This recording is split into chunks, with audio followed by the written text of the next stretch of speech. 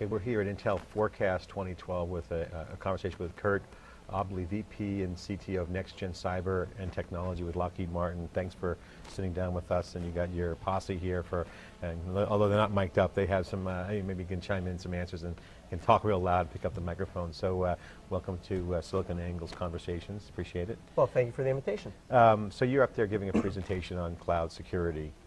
Lockheed Martin is well known in the defense circles around tech, government defense and or just in technology in general, pretty innovative. Cloud has been around, it's been hyped up, it's been cloud washed, people talking cloud, this, that, all these benefits.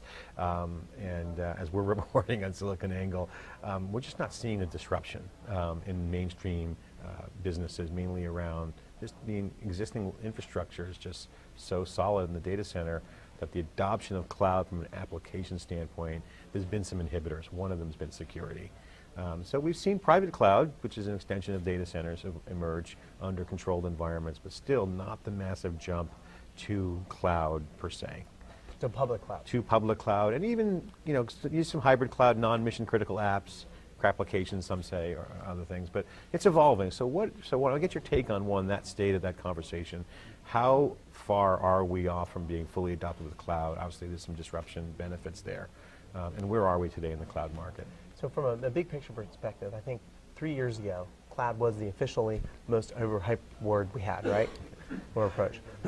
Now, this year I think it's being replaced with big data, maybe mobility's out, is starting to nudge cloud out because people are starting to use cloud and it's starting to roll out more in mainstream. But with any new technology, who are the first adopters in that? If you were a new company, and I'll use Netflix as an example, and you write your application to leverage cloud infrastructure and cloud applications, then the ability for you to execute without having those legacy baggage is a lot easier than if you were a traditional company with a traditional set of responsibilities, policies, securities, etc., legacy applications to make a wholesale migration.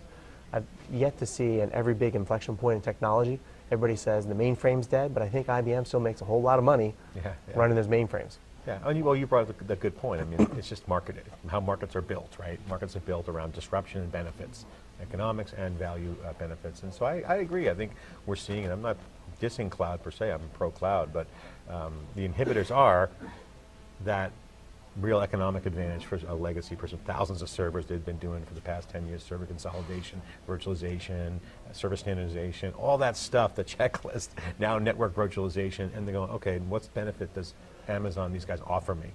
I have an existing set of applications. They're just not there yet. That's what we're reporting. However, there are cases where there's compute and infrastructure, whether you're running Black Scholes or something out there. But from a pure adoption standpoint, one of the things is security around multi-tenancy and things of that nature. So what is the state of security around, and some people are saying online providers have more security than an enterprise trying to do it. Yeah. So what's the take on that? So if you look at security as an inhibitor and sometimes a crutch used by people to say, well, gee, I can't go use a public or a private cloud because of that security thing. But sometimes that's valid, and sometimes that's because they're using that as a crutch because they don't want to automate it because there's a cultural challenge, there's a certain fear there. So everybody has different security goals, right? And they have different security threats they might be managing.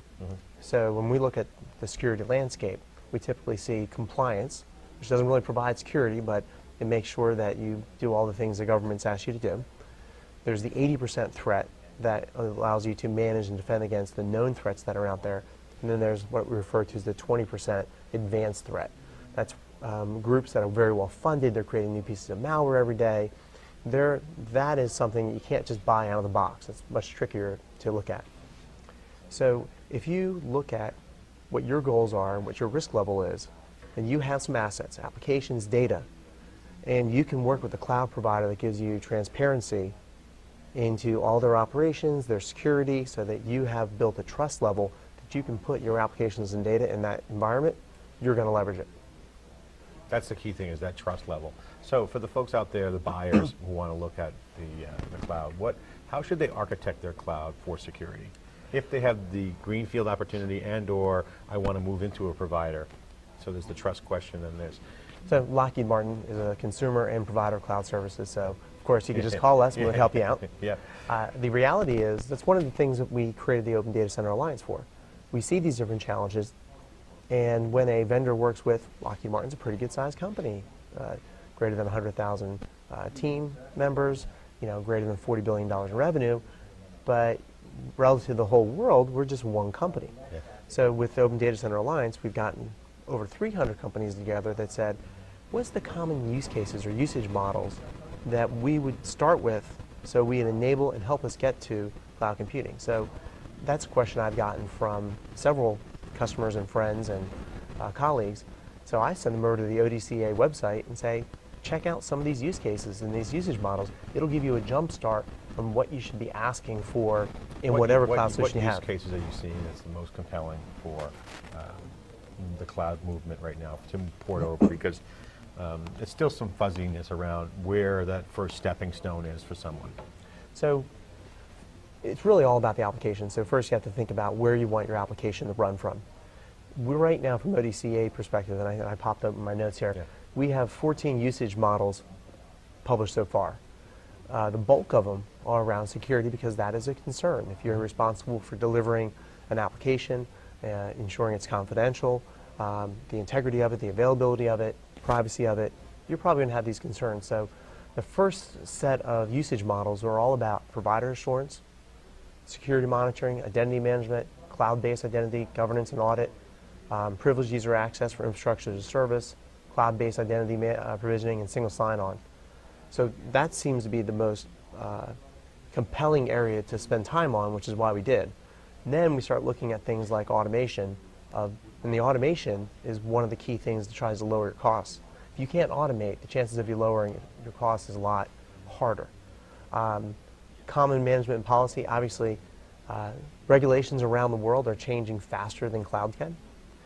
At first it was this giant cloud that was around the world, and then different governments started saying, you can use a cloud as long as the data is in our country.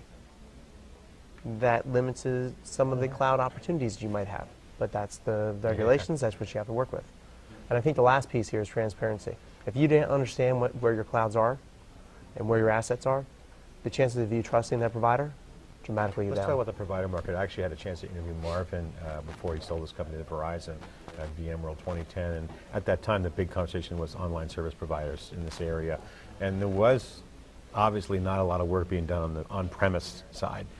Actually, all the action was being done at the service provider. So we put out the thesis that there was more security at the provider level than the actual customers themselves could do. Where are we today? Because that seems to be the same message we're hearing from customers, that there is actually comfort in the provider. The question is the business practices. So it's not a tech issue, it's a business model issue.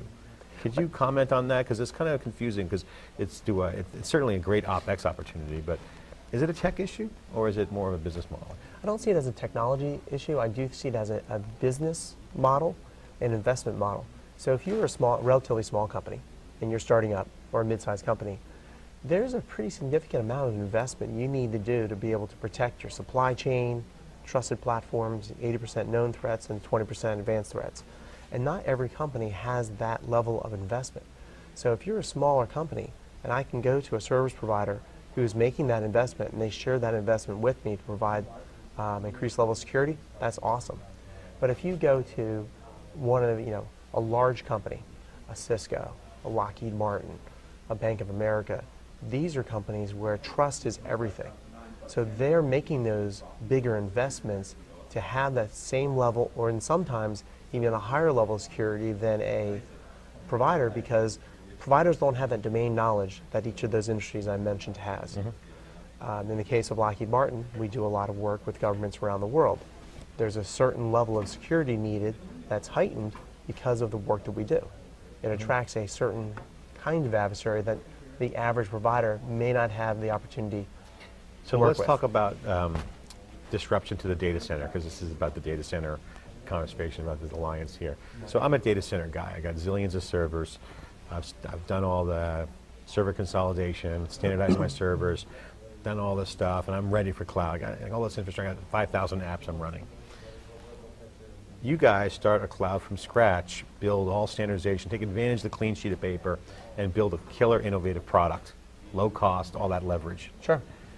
What's the benefit to me now as a buyer? What do I need to look for? Because ultimately you're going to bring benefits to me from an economic standpoint and also from a product standpoint.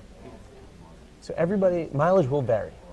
So if you remember Gartner has their different maturity levels for I/O. If you have an extremely optimized environment, you have great ITIL processes, you have optimal organization, and you've gone through all those steps, the value you would have to go to the cloud is going to be less than if you are, say, a little more unorganized, maybe a level 1 or level 2 organization. So depending on what you're trying to accomplish will dramatically change the value you're going to get. In that case, I got all these servers. How would you approach me, engage with me? What benefits would you offer me? Because obviously there's some things I can put out in the cloud that's great for lower costs in terms of economic value, applications, maybe mobility. Where does that buyer, I'm Citibank, I'm like a big company like that, or I got all these servers. How do you get them to the cloud with your service? When I look at something like a very large company, you mentioned several, it's going to be a portfolio of capabilities. So when you look at what you're trying to accomplish, if you're going to make a large CapEx investment, and I can do the same thing with an OpEx investment, I only need 6 months of it, that's where you leveraging public cloud infrastructure probably has great benefit for you.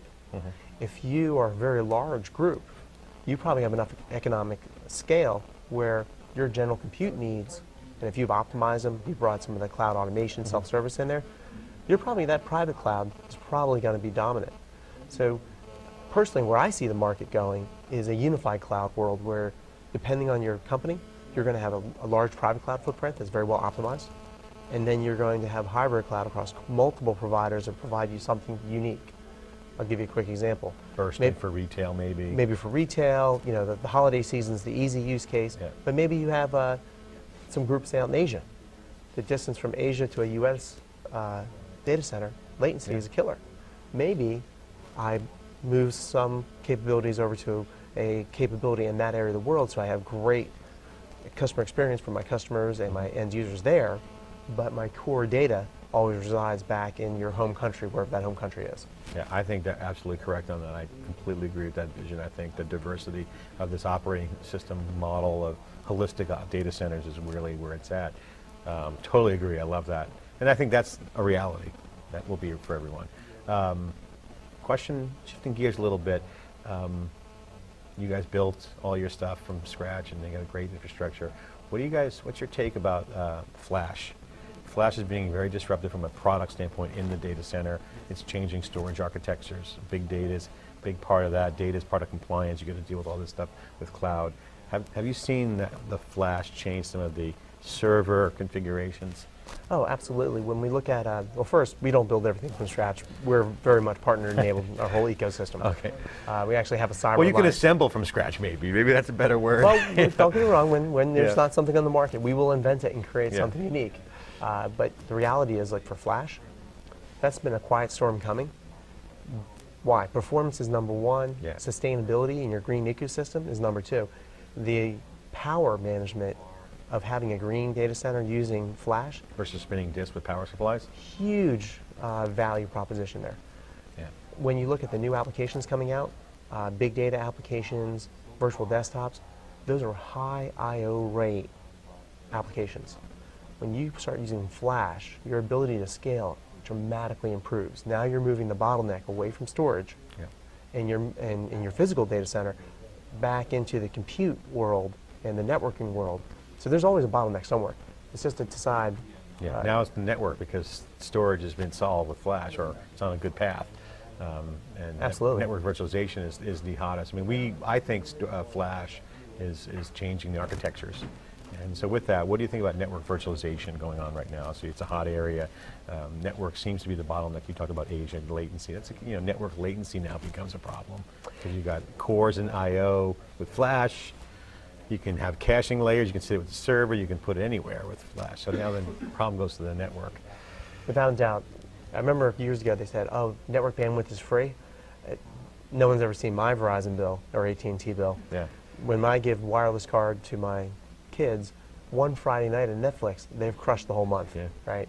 So, I mean, I was talking to guys, Sonnet rings in Atlanta are completely over capacity. You can't get, I mean, it's a huge bandwidth problems.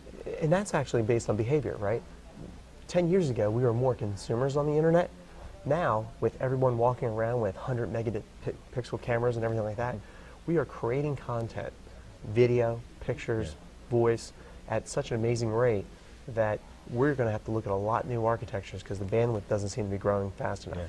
We had Pauline Niss from Intel. She's one of the top brains at Intel. She said in the Cube last week at HP Discover that the network, she's really worried about the network.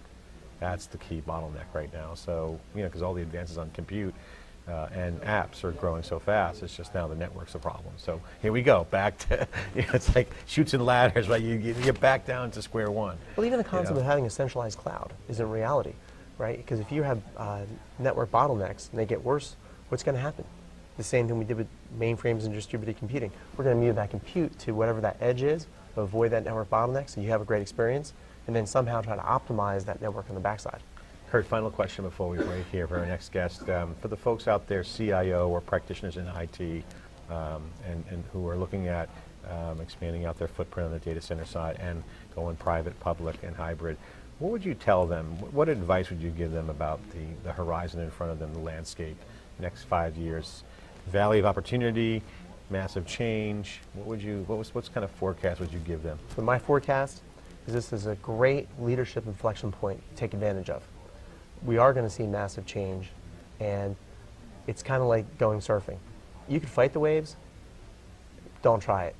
Start understanding what your business objectives are and pick the waves that you can embrace and bring those technologies as fast as you can to your early adopters, because if you're not doing it, someone else is going to do it for you. Ride the wave or become driftwood, as Pat Gelsinger would say in theCUBE. So that's a great advice. So big data is one of the big areas. What are the areas you say that to ride, what kind of waves to ride right now? So from a big picture perspective, it starts at the end user, the consumers.